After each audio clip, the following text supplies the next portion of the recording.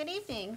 We will call the January 12th Kettleville Hills Board of Commissioners meeting to order. If you would please join us for the Pledge of Allegiance. I pledge allegiance to the flag of the United States of America and to the republic for which it stands, one nation, under God, indivisible, with liberty and justice for all.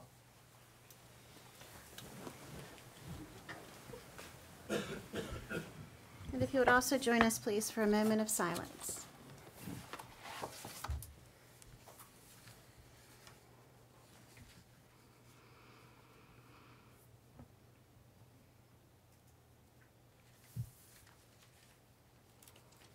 Thank you. Okay, first up on our agenda this evening is the agenda approval. So moved.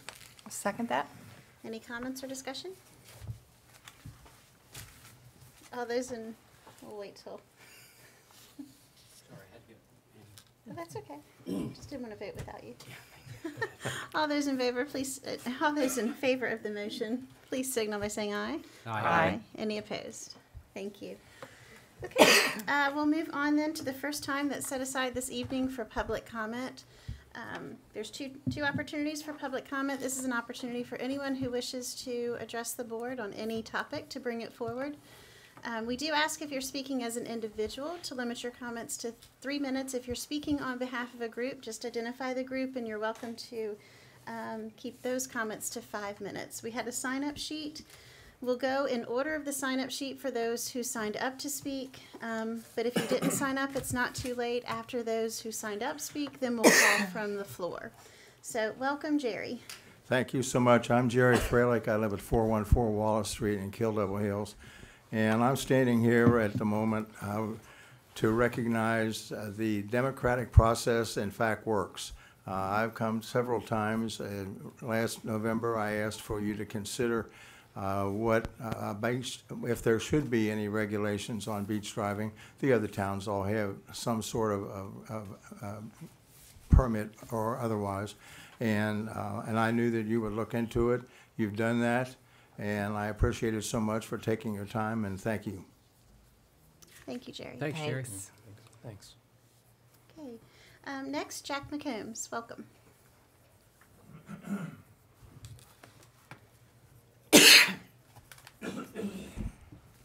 Jack McCombs. I live at 917 Cedar Drive, KDH, of course. I'm representing the Silver Riders. But I think it's safe to say that I also am representing the great majority of cyclists, particularly road cyclists in the Outer Banks. I want to talk a little bit about the comprehensive transportation plan for Dare County, and I sent a report in to you folks. Hopefully you didn't find it boring. Right off the bat, I want to say I really hope that you endorse this effort. It's a magnificent piece of work. It took a lot of people a long time to put this thing together. It's well done. So I really do hope you support it. My comments are only offered to strengthen it from the perspective of an experienced road cyclist. Okay, so it's not so much criticism, but an offer to make the report even better. Before I start, I want to make it clear to everyone that all bicycle riders are not the same.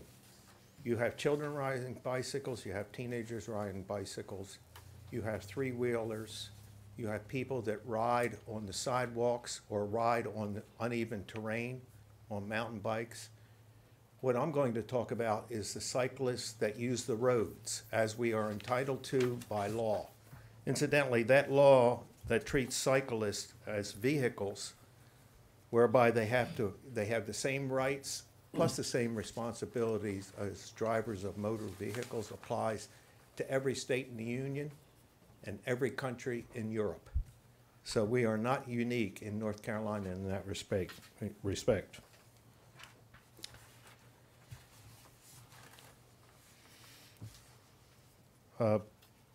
Just as an aside, frequently when I and other road bikers are pedaling along in Dare County, it's not uncommon for people to roll down their windows and scream at us to get off the roads.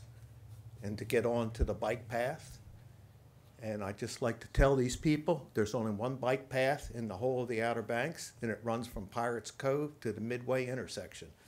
All other paths are multi-use paths, and that means it's being used by all users: walkers, people with children, slow cyclists, people on scooters. And if you take road bikers and put them on that multi-use path, it creates a very dangerous situation for other users, as well as the road biker himself. So what I'm talking about is road bikers using the roads lawfully. And one of the things I tried to impress upon my fellow cyclists, not only do we have a right to the road, we have the same responsibility as do motor vehicle drivers. And that means we're not supposed to run traffic lights. We're not supposed to hog the road. Where's the police here? We do rolling stops at stop signs, which is a lawful procedure in some states. It is not in North Carolina, though. What that means is we slow down at stop signs, and then after looking both ways, we proceed to the stop sign without stopping. Generally, I have details, suggestions for improving the body of the work, and I detailed them in the report that I sent to you. But the major thrust of my comments was safety has to be better woven into the report than it is already.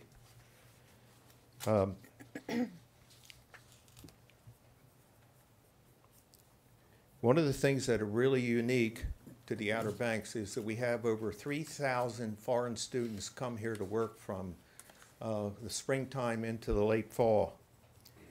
And these young adults come over here from other countries. They don't understand our traffic laws.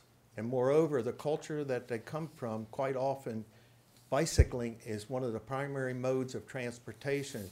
And thus, motorists treat the cyclist as if they do indeed have a right to that road. They come over to this culture, and it's very much different. When I read the comprehensive report, I came to the conclusion halfway through, they're talking about a comprehensive transportation plan for facilities. It is not a comprehensive transportation plan in the sense that education of all drivers is addressed. And I really believe there should be some words in the report about education.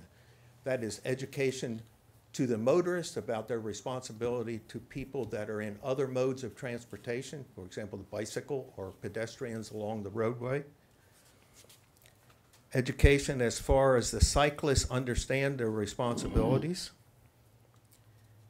and education about what a multi-mode transportation system is about.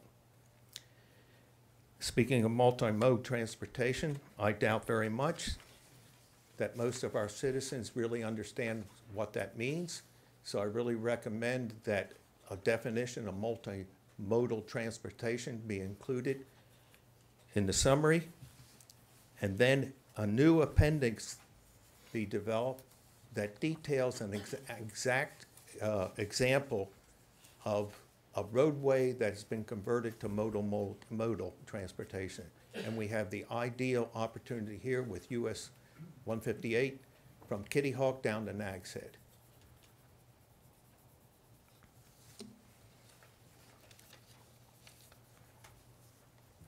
In about the 60 miles of 168, 158 from the state line down to the junction of 64, there's two things that stand out. The KDH, Kitty Hawk, and Nag's Head segment of that is the most heavily populated from the state line to the junction of 64. The most heavily populated in terms of the number of people and the number of businesses. It is also the only segment on that highway that the speed limit in a populated area does not drop from 50 to 45. And I find that amazing. And I've been here 18 years and I still find it amazing. the 158 segment through the three towns is dangerous, just as dangerous for motorists as it is for cyclists and for pedestrians that are trying to get across them. I don't know, I'm sure the statistics are available, how many motor vehicle accidents have been on that. I think it'd be worthwhile to publicize that.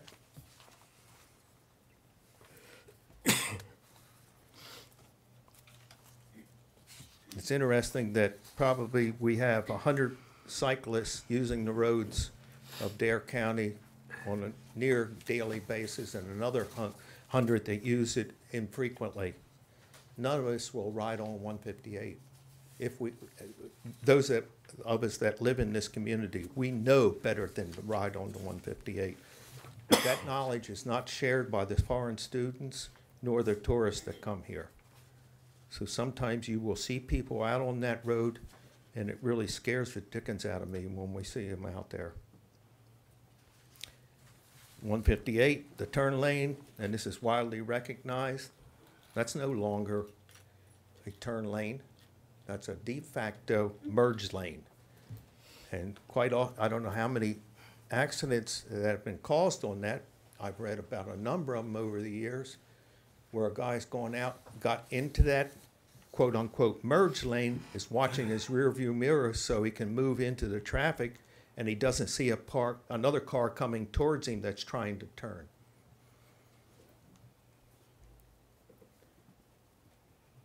The speed is too fast. 50 miles an hour is too fast in this area. And the enforcement of the speed limit, unfortunately, is not a priority of any of the police departments, the sheriff's department or the state police. All of us are driving on that 158 nearly every day, and you know as well as I do that people are constantly exceeding the speed limit. If we wait until money is available for modernizing 158, we're probably going to wait for a lot of years because it's going to be a considerable investment. However, I believe there are things that we should and we could and should do as soon as possible to make that a much safer highway than it is, and it doesn't take that much money. First of all, reduce the speed to 45 miles an hour. And as I said in my report, I am not naive. I understand there's going to be howls of outrage, but I also looked to elected leaders in the various towns and at the county level to lead. There's a lot of examples in this country where citizens did not want to do something, but the leaders saw the wisdom of doing it, and they became politicians, and through that, convinced people to change. This is an opportunity for you and your fellow elected officials in the Outer Banks to do the same. Prohibit left turns from 158 except at traffic light intersections. Prohibit left turns onto 158 from the side street except at traffic light intersections.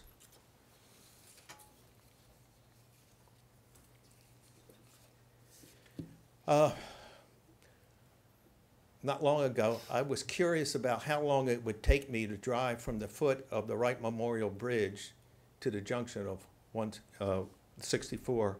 So I did it, and I timed myself. I did it twice at 45 and 50. It was less than 2 minutes difference. And I did both times coming back the other way. Each time was less than 2 minutes. Now, I'm sure most citizens are not going to take my word for it, but as I suggested in the report I sent to you, I think it'd be worthwhile for the police department, not driving police cars, obviously, to go ahead and time it various times of the year and various times of the day and see what the difference is. Because I think one of the objections is it's going to take us too long to get from A to B when the amount of time is negligible. And if we were to reduce the speed limit, it would make that highway a lot safer than it is right now. Thank you. Thank you, Jack. Thanks. Okay, next we have Richard Bear. Welcome.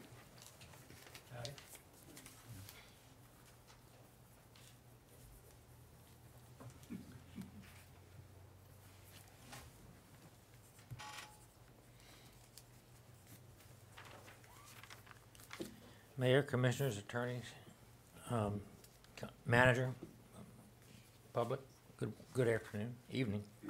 I'm Richard Baer. I live on Bay Drive. I'm here to speak briefly about the proposed, I guess, public hearing on 153.082, the last item on your agenda.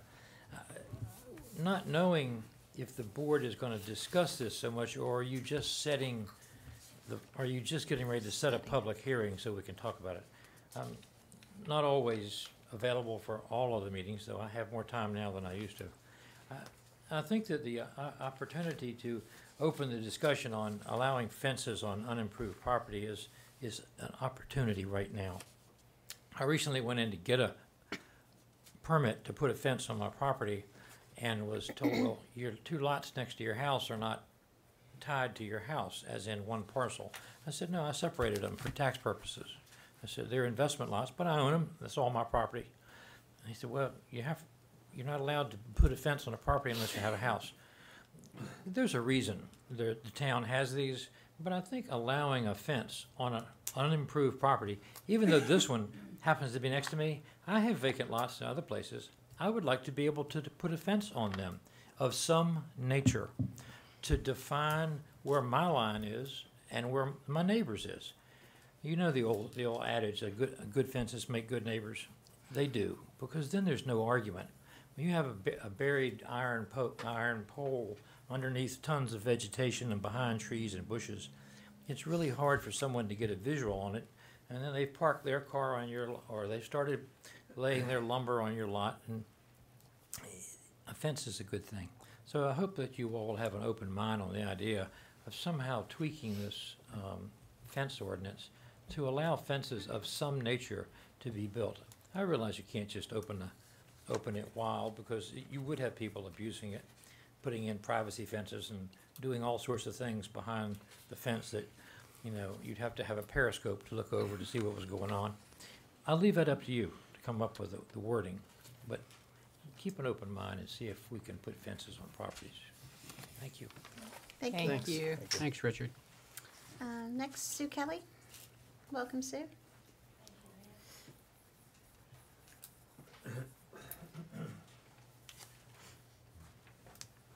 Hello, everyone. My name is Sue Kelly. I live at 211 Sea Village Lane. When I saw that you'd put something on here about beach driving, I just had to jump up and start expressing my opinion. I would love to see changes in our current beach driving. It's one of the things that has concerned me since the whole time, the 20-some years that I've owned property here in Kill Devil Hills. Last week was a good example of, I think, the problem. A lot of people had been on the beach. They'd been riding all the way up to the dune line, all the way down as far as they could go before they ended up in the water. The ruts were probably 10 or 12 inches deep.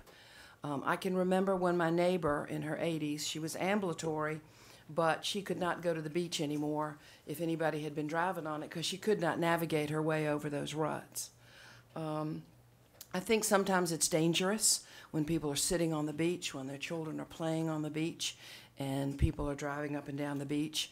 I have not seen any really serious almost accidents, but my neighbor has talked about several that she has seen. I think one of the reasons you may be bringing this up now is because once we get all that pricey sand on the beach, do we really want people's cars pushing it off into the ocean perhaps more quickly than it would otherwise go? And I think that's a real possibility. One of the issues with this is that it's very hard to go backward. People have been riding their four-wheelers on this beach for a long time, and you can look at the Park Service's experience to see how difficult it can be to make somebody be willing to go backwards.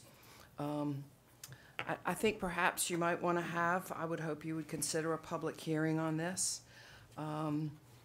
And one other thing to keep in mind is that things have really changed. The beach is much more narrow than it was years ago, and a whole lot more people have four-wheel drive than used to. So I think that's made a big difference in the impact of driving on our beach, and I hope you will seriously consider trying to perhaps end or change that policy. And I'll say one other thing on behalf of my friend Chris Merrick, who hopes that when you take up the issue of people's umbrellas and chairs and stuff that get left on the beach, that you will give people like him who rent that stuff time enough to get it back before you collect it. Thank you very much, and good luck to you all. Thank you. Thanks. Thanks, Sue. Is there anyone else in the audience that wishes to speak at this public comment time? Anyone? Okay. Well, thank you. We will close public comment and we'll move to response to public comment. So Jerry and Sue, thanks for speaking. Obviously, we'll be discussing this in just a few minutes, so thank you. Jack, and I appreciate your support of the CTP, and we'll be talking about that in just a minute. But I wanted to share with you as far as the speed limit. This board, goodness, 2 years ago? Was that when, Debbie, was it 2 years ago? We actually we contacted NCDOT and we requested them to look at the speed limit and to lower the speed limit. We were looking at townwide. At the same time, NAGS had also contacted them, and that's when they agreed to lower it to 45. It's lower now. Does it start at Tanya Street? Is that where it starts? It's just, yeah, it's just around the monument all the way to Nags Head Elementary School, so it does span into Nags Head. And that was a direct result of the request that we made, because we agree with you that it needed to be lowered. They did look and did not authorize. We requested townwise. They did not authorize. They chose the start and basically endpoint. Well, I guess Nags Head had a little bit, they had input on that. So I don't understand all the reasoning behind that. I think what was shared was just the traffic flow. They have looked at the studies and, the accidents and so on and so forth. And anyway, that's what they shared back with us. So we did make some progress, but it didn't go like we wanted. Yeah, it didn't address it as completely as that. As far as the recommendations, and I know we all received the copy which spelled it out more. I don't know, we can discuss that in just a few minutes as far as what we're going to do with the CTP and how you want to look at those. But we'll take that up in just a few more minutes. So, anyone have anything else to? Not at this time. No. Yeah, I would like to say one or two things.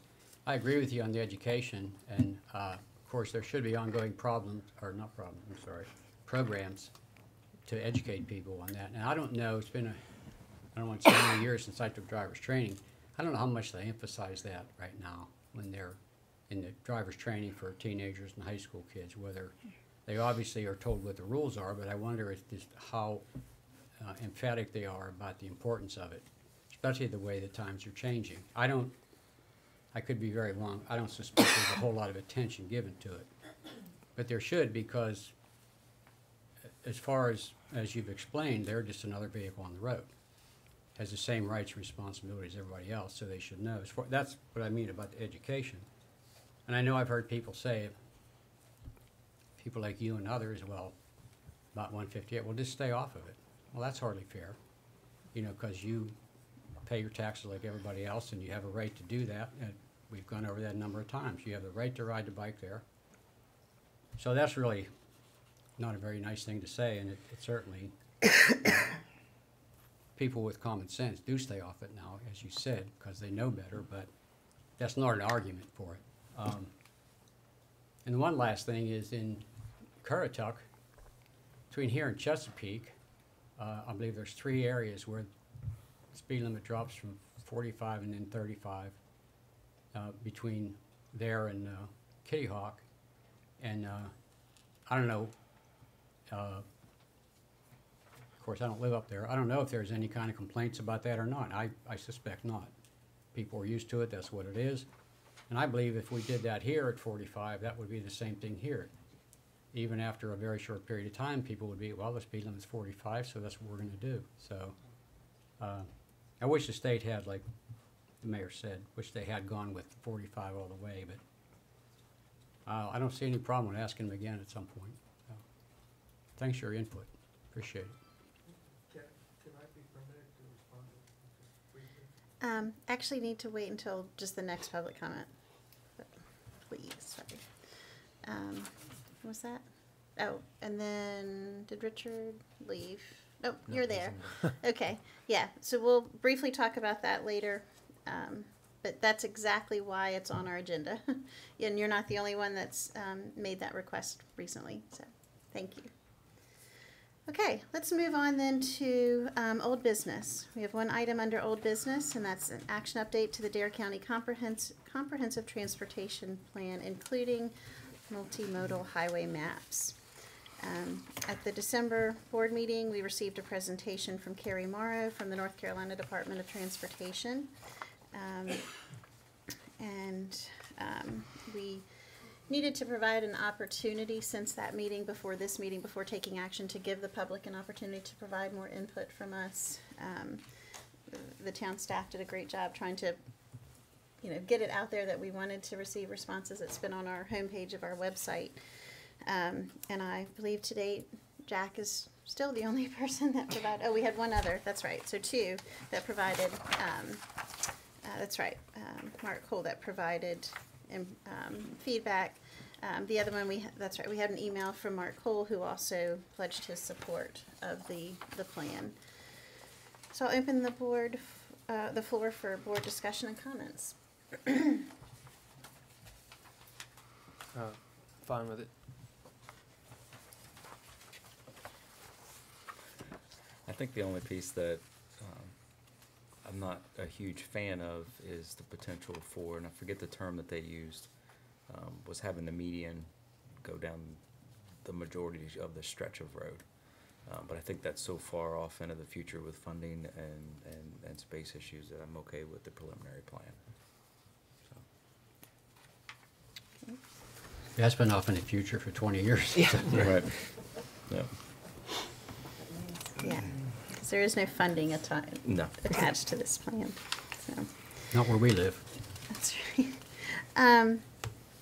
As far as Jack's comments about wanting to see, or his recommendations about wanting to see additional education and safety components, as well as a definition of multimodal, would that be something we could adopt the resolution supporting this plan, but send a note with that of, would they please consider adding elements of that? Would you all be in favor of doing that? Oh, sure. Okay. Okay, then, basically we just need a motion to adopt the resolution, as well as send a letter requesting consideration of adding education and safety components to the plan, as well as a definition of multimodal. I will make a motion that we adopt the resolution for the comprehensive transportation plan for the town of Killable Hills, and also to add the definition of multimodal transportation And education. and safety. education and safety components in Great. the definition. I'll second. Any further discussion, comments? All those in favor, please signify by saying aye. Aye. Aye. Any opposed? Okay, thank you. Okay, moving on under new business. Item number 1, beach issues. The two issues that we will be discussing are beach driving and personal items left on the beach. So as Jerry indicated, I know he's requested a number of times that we look at this, but we agreed at the November meeting that we would place this on our agenda. A couple of the staff have provided some background support for what our neighboring towns do. Nags Head permits beach driving, but they require, in their town code, they spell out definitions, and they have a $25 annual fee that has to be paid. The town of Kitty Hawk has prohibited beach driving completely. Those are what our most recent neighbors have. So, open the floor for discussion and comments. It was an exception for commercial fishermen in Kitty Hawk, correct? Everywhere, I think. Exactly. Okay. And if commercial fishermen and the town employees are driving on there, you're still going to have the ruts. Right. Well, and all towns allow, even though they're like town of Kitty, I mean, government related and service vehicles, your ocean rescue, your 4-wheelers for their, your trucks that are carrying ocean safety related equipment, they're all permitted or allowed. No offense. So, I mean, if But it's yes, soft to your sand, point. you can't help Yeah. it. So would we also classify the recreational fishermen as commercial because they are still, involved in the commercial aspect of buying a fishing permit and, bait and rods and reels and all that goes within, the tackle shop? Is that something that we'd allow as well, or? That's something by definition, according to the state marine fisheries, is totally different. And the commercial license people have to have a separate license for that kind of thing, and they have to meet certain criteria. And I don't think recreational fishermen meet that. Okay.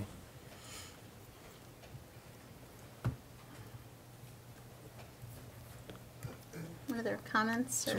Well, I mean, right now, we currently allow beach driving in the off-season, which is obviously for safety concerns, because that's when the fewest people are on the beach.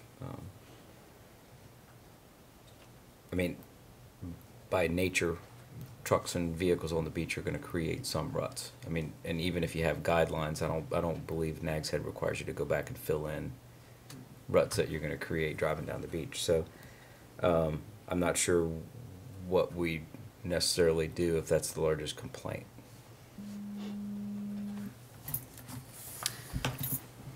I'm just trying to figure out what we would actually Right. be How you changing. would solve. Well, and we will still, whether we change or not, we're still gonna have ruts because you're still gonna have some vehicles on the beach. Mhm. Granted, right now, we don't have any regulations whatsoever, so, you've got Kitty Hawk, that's the most restrictive, you have Nags Head, that's moderate, and you have us, that's none, basically, other than, the time of year. Well, and I think Kitty Hawk is, for obvious reasons, they don't have a whole lot of beach to drive on. So, Yeah. I mean, you'd be driving under people's houses in some cases. Do we have what the guidelines are? Is there anything that's in Nags Head that really prohibits any of the activities that we've received complaints on, or would potentially change people's behavior? I think the main issue in Nags Head is that it does require the permit. Okay, but I mean, so we collect $25 and we give them a sticker, but it doesn't necessarily potentially change anything. Well, I think it would prevent some joy riders just riding around having a good time. They might have a little bit more responsibility. If someone is serious about driving on the beach, they're probably going to be serious about, not causing a problem because, they had to pay the money to get it. I might be willing to consider a permit, because it might help with the, like I said, the joy riders or, someone that's not really careful, probably the younger crowd. It eliminates that spur of the moment, Right. oh, let me go be wild and crazy. Yeah. That's what that could. I mean, and I would agree that it could cut down on some of the traffic because of, you have to plan and go get a permit. Right. There is a penalty in Nags Head if you are caught driving on the beach without the permit. And Greg, did you tell me that was 95? The last time I pulled up at 8th Street, there was a sign there that said permit required, penalty $95. Now, I don't know if it's changed, but I haven't pulled up there this year. That's so- an odd number. but, that's what I remember. I didn't go that way. You're a good boy. I mean, I'll tell you my personal, my opinion on this. Since we have not had any restrictions in place, I hate to go straight to no beach driving. Right. I think I would like to see us, in recognition of some of the requests from our citizens, I would like to go in the direction of recommending that we do something similar to what Nags Head has done and establish a permit. At least that also gives an additional opportunity for education when people come in to get the permit. We can have a list of do's and don'ts, what's the appropriate way to drive in the beach and what's not.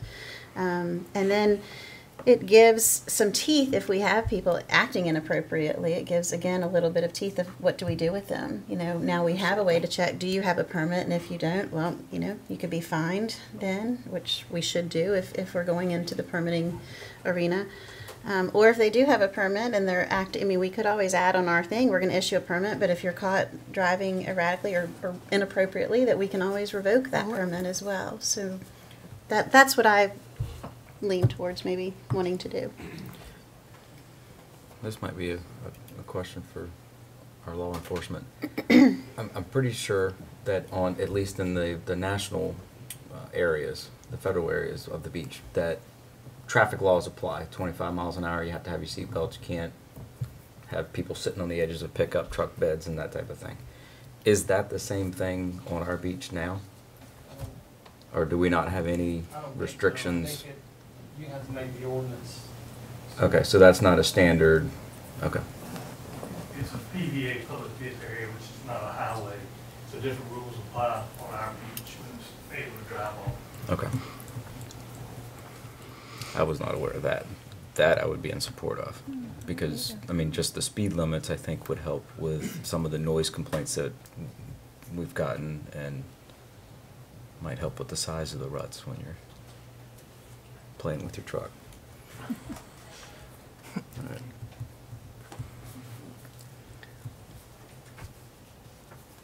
No, I really don't have much to add. I mean, if there's people that are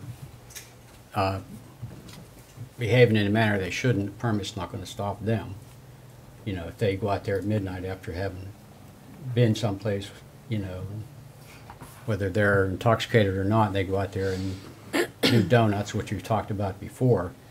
In fact, they're gonna need a permit. I don't think they'll pay any attention to that. So I don't believe it'll stop too much of that, if any. But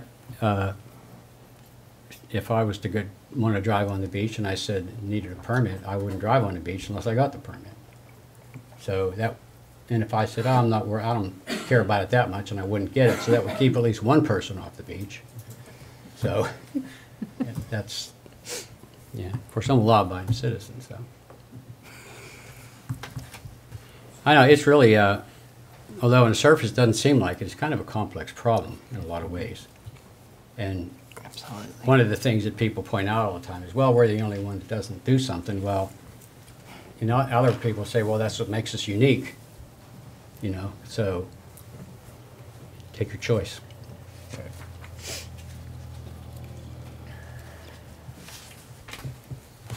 I'm not opposed to going again. I tend to favor what you said. I could go for the in between. I would not be opposed to not doing anything either, though. I could really go either way. I tend to think a little bit like Mike does, though. Yeah, I think if somebody's going to really go out there and whoop it up, the permit's not going to really make that much of a difference. I do think we might deter a few people by having them have that permit, but I hope I'm wrong. I hope there is a significant difference if we were to do that, and that is the case. So I'd like to. I'm all for trying things. So I just I don't know what kind of. It is really hard when you've been the least restrictive. I think we might get a lot of backlash from this. So it'll be interesting to see what people think once we tell them. Oh, and by the way, you've always been able to do this, but now you've got to do this before you can do this. And this is the reason why. Would the consensus be then maybe to have staff look at the regulations in Ag State and maybe perhaps other places and get a template for something we might look at in the future? Or? That sounds good to me. I mean, it's better to have it on the ready and you not have to go through all this in the middle of the summer or, whenever. Well, I mean, it ends in. Oh, right, yeah. in April, You can't drive so. in the summer. And we can bring it up as an agenda item at some point and we'll act on it either way. Right. What do you think? So, am I hearing, because what staff did do is bring back Nags Heads. Right. But are you asking them to bring back something different, or to, I just want to be clear for what Debbie and the Well, staff should do I different mean- than what they brought to us this time? Well, staff could look at it and say if there's anything they don't like about the Nags Head one, they could change it or modify it or whatever, but I don't think it would hurt to look at one or two other places and see there might be some gem out there that we miss, Right. What would be entailed to designate the beach as non-PVA? I think the chief indicated that that would require an ordinance. Just an ordinance saying that this I is, think it's restrictive as you guys want to make it, as an ordinance, I think. Dan, do you have any? Unless you make it an actual street or highway, you can't really take it as a PVA. But if you were to turn around, you can add to what the PVA covers, like public area, what it is. Like reckless driving, we could charge somebody for that at that particular time, but for a speed limit, no. But if you were to put a city ordinance saying speed limit is such, then we can charge them under a city ordinance. So you could put different ordinances with it, and we could enforce that, along with what state does cover on public areas, like drunk driving, and other items. okay. So I think to help make sure that we get back something that you feel like you could work with and evaluate, then maybe what we're doing is asking staff to modify, to define an existing template, modify it to include, for example, a speed limit recommendation on the beach. Some of the other safety issues, and we may need help with knowing what all those were, but like you talked about, what's appropriate as far as people hanging out. I mean, it gets a little catchy because if you've got your fishing gear and your people and you're driving from one spot to the next, I don't know what safety concerns other than speed, but if you think of any, then we should ask staff to look at those too, to put into. There's a Facebook page and a web page out there, Oregon and the Idiots. And one of the things that they're promoting is beach driving safety. And one of the things about sitting on the sides of the pickup truck is you hit one of those ruts and now people go flying out. You can be in the back of a pickup truck, but you need to have your butt on the bed. So being able to transport people from one side to the other and gear to the other side, if we're going to go towards a safety aspect, then that's the things that I would like to see. I don't want to see elimination, but I would like to see it be a little safer. Is that good? Okay. Yeah, So sounds- consensus, that's what we Yeah, want. sounds good. When do you want to revisit this? Do we want this I guess what's realistic? Is it real? Yeah, what's realistic? Well, the February meeting is realistic because, what we bring you, you may want to tweak, then you may want to set a public hearing. I think your goal is, if you are going to implement changes, to have those ready for next fall when At the end of the summer When- season. when the Right. season So, comes. So October we've got 1st. some time, but I think we just keep working on it. I mean, It's if an you say October 1st is when it kicks in, September 1st maybe is when permits are available. So, we've got some time, but If going the permitting route is what you choose, or you may just choose to strengthen your ordinance to focus more on the safety. Yeah, you could do that without the permit. Right. we can try that without it, and then you don't have any administrative pieces on it. Of course, like you're saying, that if they come in for the permit, then there's an Yeah. educational piece that they have to read, and then I know the National Park Service is having them actually sign that, and then that they've read it. Yeah. Whether or not that's truly Sounds understood or wicked. not is different. Okay, all right, so we've provided some direction, and we will have this again in February as an agenda item. Okay, we'll move on then, if that's all right with everyone, to item 1B, which is the proposed amendment to Chapter 130, General Offenses, Section 130.29, Beach Equipment. And this is to regulate personal property left on the beach overnight and unattended. So we've discussed this now at a couple of meetings. At our November meeting, we asked staff to bring back basically an ordinance, which they have made modifications to an ordinance that we adopted earlier in the year on beach equipment, to address not only, I guess it deals with the placement of these in the line of sight, but also then things left overnight. So, open the floor for discussions, questions, if you have any questions of what staff have put together, or discussion.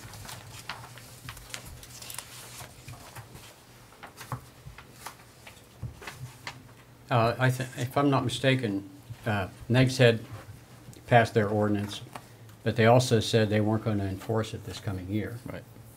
I wouldn't be in favor of doing that because we don't like to make codes we're not going to enforce. So if we want to, if there's consensus for doing something, and I think there is, I might suggest that we give it a whole season of the efforts that we gave it last year, because they seem to show pretty good results. And that way, so many of the repeat customers that are here every year, I don't know what percentage, 70, 80% of the people are the ones that come back. By the end of this coming season, they'll know what the rules are, and then hopefully by 16, then they'll be able to adhere to those rules. And at that point, we could, enact this code and then enforce it at that point. But I wouldn't put it in now and then just not ignore it. But if we put it in now, we got to enforce it. And I don't think there was enough time last year. There was part of the earlier season that we weren't doing something. That I think if we give it a whole season, staff have any ideas on this? Dave, you all right with that? Or? Yeah. Okay. I think it makes sense to kind of have a warm-up year for it. The only question that was brought up, and I think Greg, it's noted in here, is people asked, why are you putting this on? Why are you putting this tag on my equipment? And so maybe we can just have that clear in the language on that the town is moving toward this and is looking at adopting something. I don't know. Right. I got you. Maybe we can adopt it to be implemented starting this date, and I just don't see how that's different though than what NAGSAD's What NAGSAD's doing. already done. I mean, my thought though is the way our ordinance reads, a couple of things are different than NAGSAD's. One is we don't have this set time defined. We define overnight, but our tagging is going to occur in the morning. That's what Dave has indicated their staff are doing. The other thing that I think is an important thing is in E, when it talks about remedies, it says yada yada yada yada, but and said property may be removed.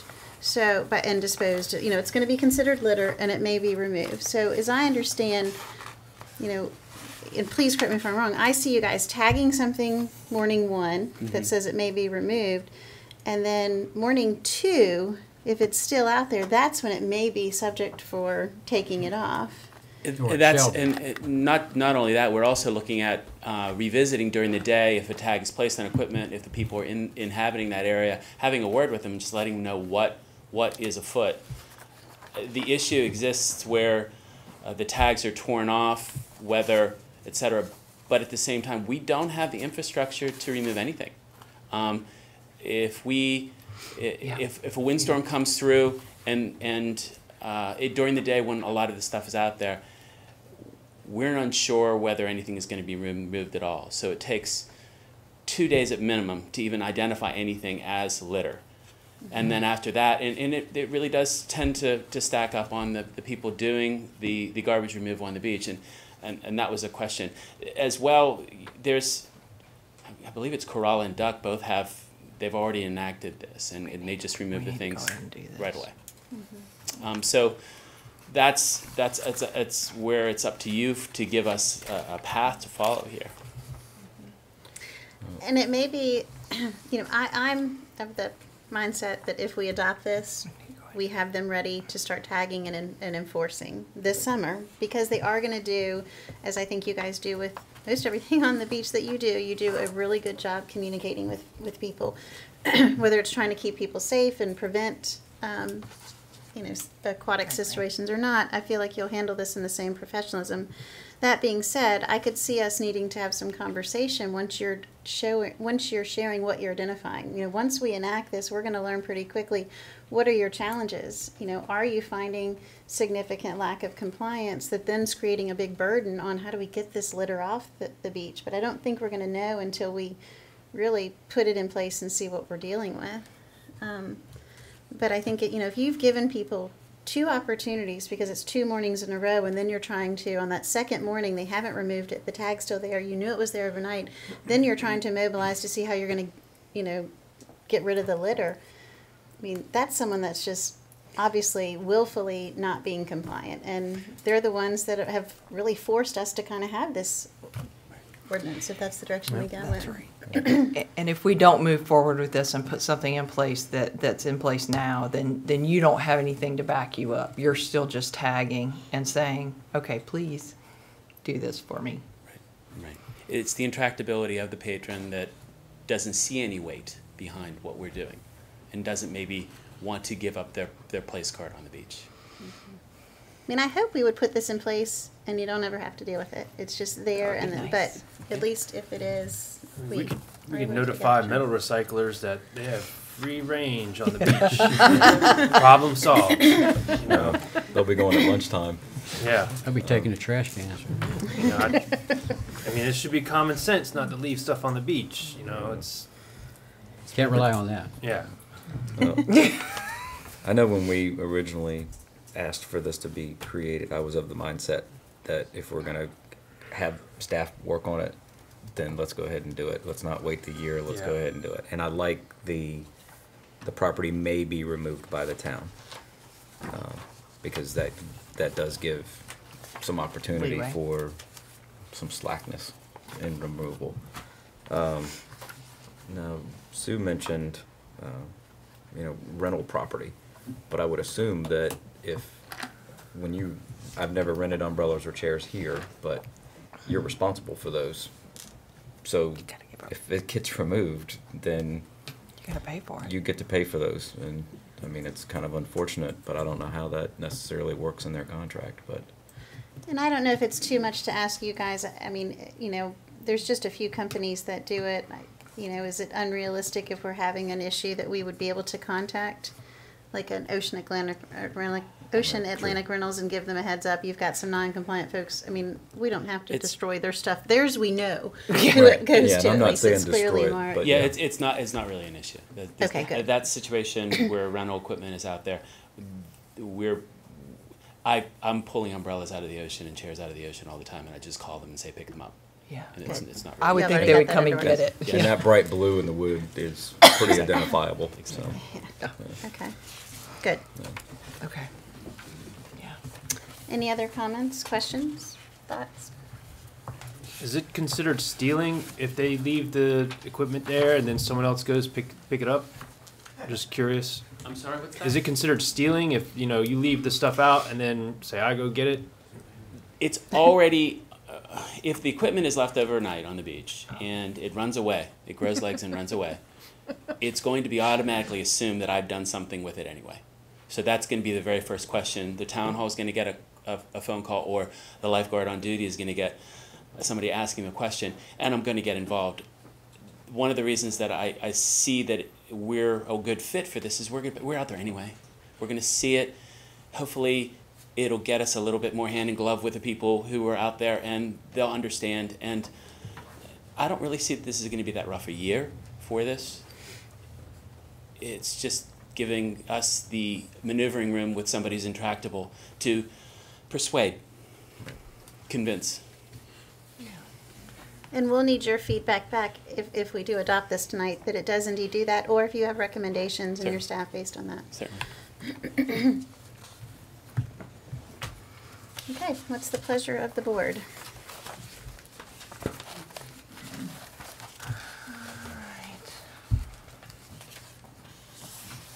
I like the amendment as it is. Yep. A motion would be in order to adopt it then, if you'd like to move forward with that. Make a motion that we take the proposed amendment, Chapter 130, Section 130.29, beach equipment, and go ahead and move forward with that. Approve it. I second Adopt that. it. Adopt. Okay. Thank you. Okay, there's a motion to adopt the proposed amendment in a second. All those in favor, please signal. Whoops, well, first, any other discussion? Any other questions on that? Sorry. Good. Okay, I knew that. That's right. I'm just joking. Okay, all those in favor, please signal by saying aye. Aye. Any opposed? Okay, thank you. Thanks, Dave. Thank you. All right, we will move on then to new business item 2A. There's an appointment for a position on the planning board. Mayor Pro Tem, are you prepared to? Yes. Oh, okay, I see. Bless Yeah, I would, we only had 2 applicants that expressed a desire to be on the planning board. And Skip Jones has been involved in doing stuff with the town. He's started off on the stakeholders committee back when we were discussing the height. I guess it was 5 years ago, Meredith, or 6 or something like that, back then. And he also serves on 1 or 2 of the other committees. And I spoke to him, and he'd be very happy to serve, so I'd like to nominate Skip Jones to take the vacant position on the planning board. I'll second that. Any discussion? All those in favor, please signal by saying aye. Aye. Any opposed? Okay, great. And the other position, oh, that's next. Well, the next item first is a Oh, okay, recommended right. amendment to Chapter 31, Section 31.40, and that's to eliminate term limits for members of the Historic Landmarks Commission. Currently, that commission has a 2-term or a 6-year appointment limit. But it's the only It's the only one board, that has it, or right. only committee that we have a term limit, so it would be consistent with the others to eliminate that. So staff recommends the amendment to remove, that way allowing members who want to continue serving would be allowed to continue serving. Yeah, So- were there a big backload of applicants, it might be a different story with that in other committees and boards, but there's not, so we have to, anybody that wants to be reappointed, I think we have to allow them to do that. So a motion would be in order to adopt the amendment to the Town Code, Chapter 31, Section 31.4, to eliminate term limits for members of the Historic Landmarks Commission. So moved? Second. Any discussion? Good. All those in favor, please signal by saying aye. Aye. Any opposed? Okay. Then we also have another appointment.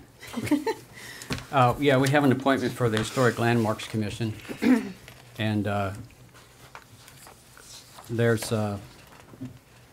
was 2 applicants. One of them is Holly White, and she signed up interested in serving on several committees, but because of her work, she works for Marine Fisheries. She's not able to attend daytime meetings, so that being the case, the other applicant is Myra Dorn.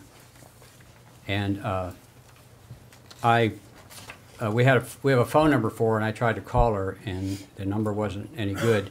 But I spoke to Michael, and we have other means of contacting her, and he's going to follow up on that. But I think in the meantime, if it's the board would agree, we can go ahead and nominate her, and if there's a problem, we can just, back up and try again. So I'd like to make a motion to appoint Myra Dorn to the Historic Landmarks Commission. I'll second. Any discussion? All those in favor, please signal by saying aye. Aye. Any opposed? Great. And welcome our new appointees. That's wonderful. All right, we'll move now on to new business item number 3, and this is scheduling public hearing amendments to Chapter 153 in zoning. The first item is item number A. This was we discussed this and scheduled this at our last meeting, but through some conflict, we need to actually reschedule it. Nothing has changed with what's requested. We just need to set the new date for the February 9th, 2015 meeting. So if you all don't have any issue with that, we just need a motion to do so. So moved. Second.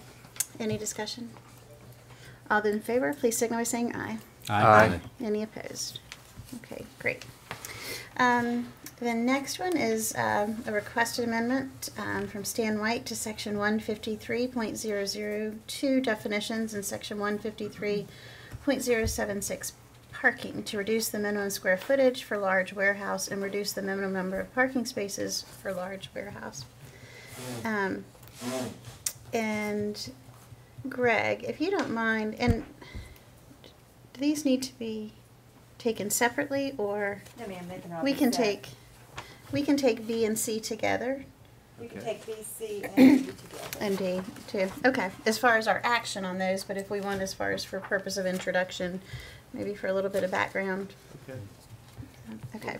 The first one you had before you is, deals with warehouse and to try to get some consistency in our warehouse definitions and for the parking for such. And Mr. White brought forward an amendment, and he's here tonight, and I believe Mike Strader's here as well, to try to do just that. And what happened is, through the years, there's been changes to the warehouse definitions where we added a large warehouse definition to our definition section, and all of a sudden, to build an 8,000 square foot warehouse, you needed 8 parking spaces because it was 1 to 1,000, and to build a 5,000 square foot warehouse, you need 13. So Stan and I discussed that, and we decided that wasn't exactly right. So our staff looked at the ordinance and basically came up with the idea that if you're having warehouse for warehouse purpose, no office, you don't have, you're not selling things, you're not fixing cars, you're not, you're not a blacksmith or a boat builder, then true warehousing, 1 to 1,000 was a good number, with a minimum of 6 spaces. Mr. White agreed to that. He thought that was fair, and therefore you have the ordinance before you. The planning board recommended this just last week to come forward, and hopefully you'll see the wisdom and schedule a public hearing here for February. So. Okay. Any questions? Is this for an existing warehouse, or is this something new? It's a zoning amendment change, so anything that we have really two zones that you can build warehouses in, the light industrial 1 or 2 zones. So anywhere in those zoning districts that you want to build a warehouse, this would apply. This would apply, okay. So if you have an existing, you could then modify your site plan? Yes. Accordingly, okay. Okay. Any other questions? Okay. Since we can do this in one motion, we'll just move through, at least for explanation on each item. Next is the a proposed amendment to section 153.355, site plan requirements to require owner consent for single-family and duplex dwelling site approval or submittal. Madam Mayor, this is basically a housekeeping effort, if there ever was one, because our ordinance has noticed that you did not have to have owner's consent to work on single-family dwellings or build a new single-family dwelling, where the building code requires it, and of course the commercial site plan code requires it. So it's just trying to make it consistent. And we've spent an administrative policy that if you have a rental house, you don't want somebody building on your rental house without your knowledge. So, things happen like that. And so we've required owner's consent for some time, but so hopefully this will straighten that particular, close that loophole in our ordinance. And I think you can look on the back page here. It's in blue. It's very simple language. Get to it.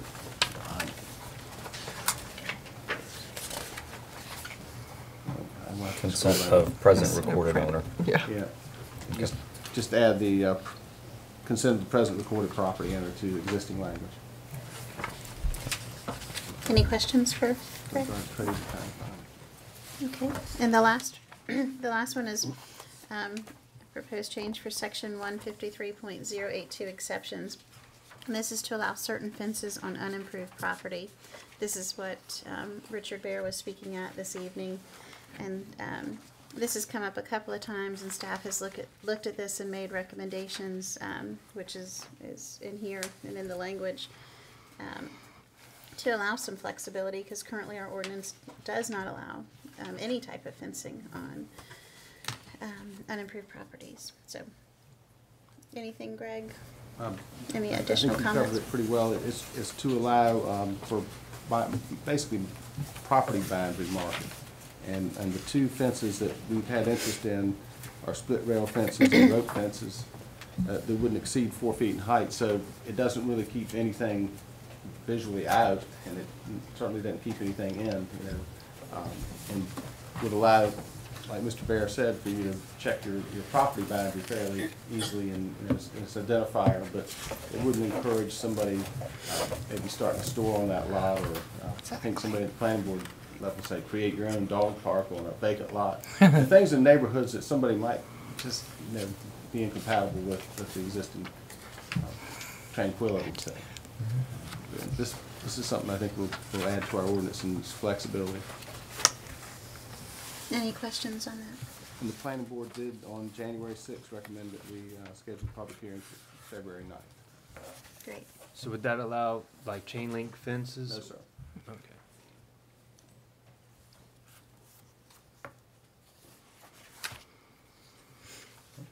Any questions? Okay, a motion would be in order to schedule all 3 of these public hearings for February 9th at 5:30. So move. I'll second. Any questions or discussion? All those in favor, please signal by saying aye. Aye. Any opposed? Great, thank you. Okay, we'll move on to Commissioner's agenda. Commissioner Midget? I went to the Mid-Currituck Bridge meeting back in December. It was pretty interesting. There was some pretty good ideas, and there was some that were not so great.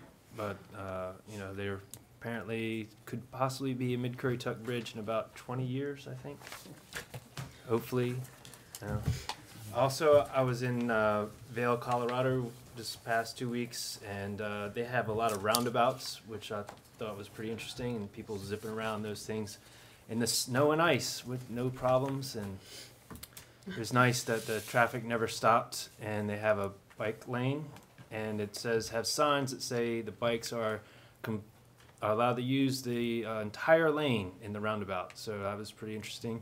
They also have these things right here, which is if you're a pedestrian and you're going to cross the street, you push a button and you can only see one of them lit, but it's a LED light, and it just alternates flash, and it's very bright in the daytime, and it's even more bright at night. And I thought that was just a pretty good idea. Maybe we should talk about putting them on the beach road at some spots, you know, heavily crossed. But, you know, when they hit that button, I mean, I didn't know there was lights there until someone crossed, and, you know, it lit up, and I saw it immediately, and, you know, everyone stops, and the person crosses safely. I thought it was a pretty good idea and pretty interesting. And that's all, I guess, for now. Great, thank you. Thanks for sharing. Commissioner Applin? Nothing at this time. Okay, thank you. Commissioner Rivera? Nothing at night. Mayor Pro Tem Hogan? No, I don't have anything tonight, thank you. Okay, we will move on to Mayor's agenda. I have a few items. First, the trash attack has been scheduled for March, and I forgot to write the date down. I was doing my notes earlier. It's a Saturday in March. Does everyone have their calendar in front of them really quickly? I'm sorry. It will not take me but a moment if you'll bear with me. The 21st, is that it? Yes.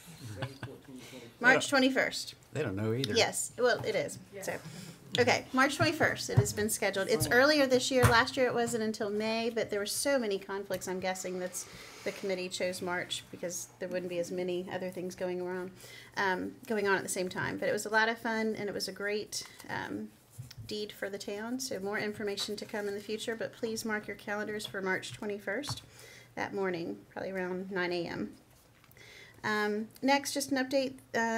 The Dare County Board approved funding for from the Tourism Board's recommendation to approve our grant application. So thank you, Meredith and staff, for submitting the application. They did allocate the full request, which was just around $80,000, which would be for sidewalk improvements along 158 for this next year, the next fiscal, not this year, but the next fiscal year.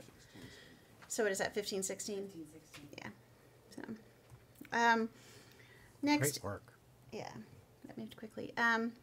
Though the date has passed, it's important to still recognize January 9th, which was last Friday, was Law Enforcement Appreciation Day. So we have Chief and Assistant Chief here. It's not too late to tell them thank you and their teams for the work that they do to keep our community safe. It's a tough job. Bless you. And Sergeant Towler here too. You know, you don't necessarily think of what they're walking out to get themselves into. And even though we might think we're a small town, some of the stories that I've heard of, you know, what they've had to run into with guns drawn and being prepared. It's certainly not an easy job, and you just really, truly never know what you're going to confront. So we thank you so much for the job that you do, and just wanted to recognize that day. Fourth, just as a community FYI, the Health Department office in Kildare Hills, it's the Environmental Health Office, they are offering free radon testing kits. You may think, why do we need radon testing kits? But believe it or not, they have this map that highlights levels of radon, and there have been levels of radon noted in Kildare Hills, down in Hatteras, and also in Kitty Hawk. It hasn't grown to this huge public health concern yet, but if you have a concern, you can stop and pick up a kit for free. Certainly this is, the rest of this month is they're available. This is National Radon Awareness Month, so that's why that's out there. So next, which you probably have already heard because it's highly promoted, but the county is hosting their public forum on this week. I guess it's Wednesday at 6:30. So those are all of my public service announcements. The last thing, though, is to ask you guys. Rick Gray from the Community Care Clinic, he historically comes here when they present kind of their annual report to us. He has offered to the other towns, and Nags Head and Dare County have taken him up on that, to actually have the opportunity for board members to tour the facility there, and their facility in Nags Head. If you haven't, since they remodeled it, it's really impressive. You know, it really is a great community care clinic, and I think if you haven't seen it, it's worth seeing. I didn't know if we wanted to do that as a group. Nags Head did it in conjunction with one of their meetings. They just met there, and then, or actually they had their meeting and then they went there. Since we do night meetings, we maybe could meet there and then come here, but I figured if we're going to do something like that, I guess we have to post that that's what we're doing.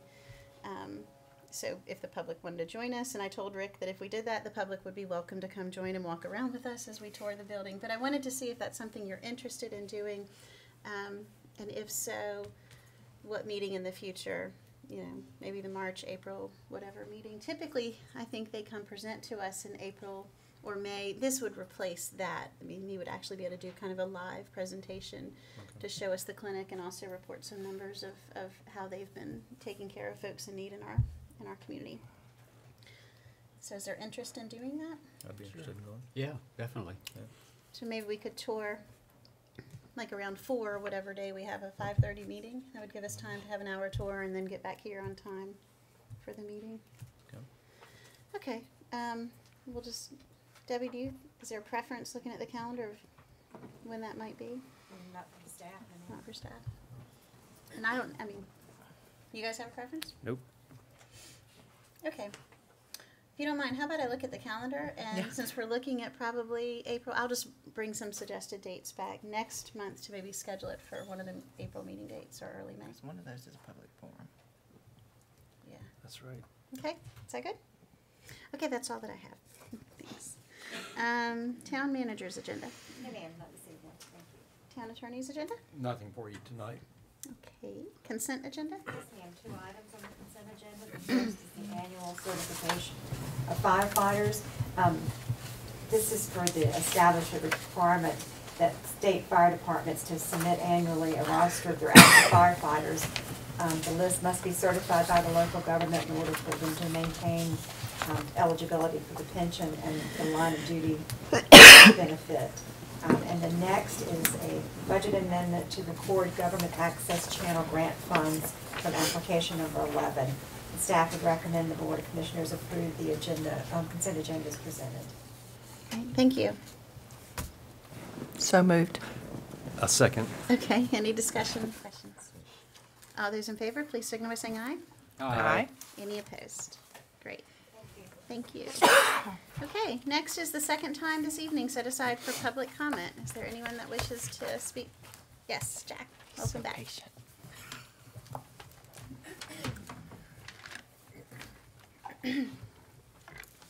Returning to the comprehensive transportation plan, actually, my comments about 158 were outside the plan, okay, although the 158 modernization is a part of the plan.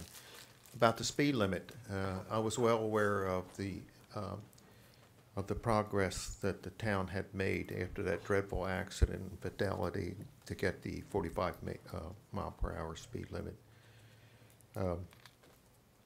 I think perhaps, though, if the municipal governments and the county government got together and agreed to the suggestions I've made about 158, I do not see NCDOT resisting that. Not when you have all the elected governments in the Outer Banks asking for the same thing. I think that pressure will inevitably change the law. Moving on to the second point, I think retired military people, and I'm one of those, have a special feeling of kinship with police departments, and I certainly feel very grateful for the KDH Police Department. So do not take this following comment as criticism. If you do not have enforcement of laws, then you have contempt of law, and the law will be violated constantly. And I think that's the situation that we have on 158 right now. You can go out on 158 after this meeting and drive down 158, and you will be passed if you are driving at the speed limit. So all I'm saying is, I know the police departments here have a lot of high priority tasks, but I think it's reached the point on 158 that should be enforcement of the speed limit should be a high priority task. And I don't see anything about quotas. I don't see anything wrong with quotas. Commissioner Hogan, I got a little card from the state. It said, Mr. McCombs, you're soon going to be 75. You have to retest so I can demonstrate I'm safe to operate a motor vehicle. So I'll come back and tell you if they talk about in that test about how I'm supposed to behave as a motorist to cyclist. That'd be interesting to hear. Thank you. I didn't know you were that old. Thank you, Chad. I did not just say that. Is there anyone else that wishes to speak this evening at this public comment? Any hands? Okay. Well, thank you. Any other comments? In response to what Jack said, would somebody try to remember, because I'm not sure I remember correctly, when we did the speed limit thing, was Kitty Hawk not wanting to go to 45? Was that the case? Do you remember? I think that's correct. Yeah, that's correct. They didn't want to go down to 45. When Nags Head and Kill Devil Hills wanted to, but Kitty Hawk didn't want to lower theirs. So there would be some discussion needed if we wanted to get them to join us. As I said in my report to you, I think the first step is for our mayor to try to carry forward to the other mayors.